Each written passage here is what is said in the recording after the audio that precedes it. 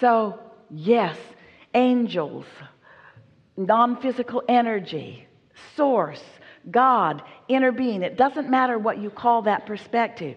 Esther is aware that her dearly departed husband, Jerry, who reemerged into non-physical, is so interested in what's going on in her life experience. She finds so many things, and she knows for sure that she's receiving that thought from that higher perspective, who is intimately interested in the specifics of what she is still doing that he was interested in when he was here in his body.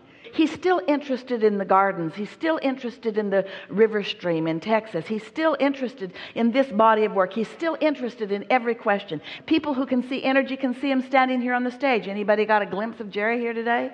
He is right here. And so no one ever leaves. No one ever goes anywhere.